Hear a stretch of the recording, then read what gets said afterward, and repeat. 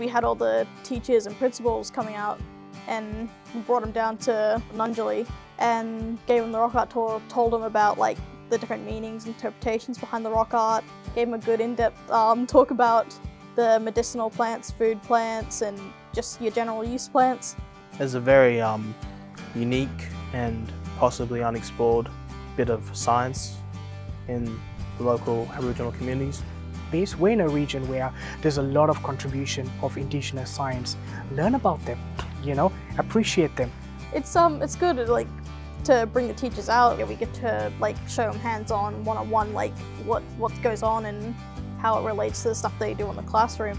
See the teachers actually participating in something like this today was pretty exciting, because it's like, okay, they actually mean it, they want to learn and they want to be a part of it, and that. Ask students, you know, what they do and tailor your learning to what they like. Because if you do that, it shows you care for them, you know, because we're here for the students and it's really about them.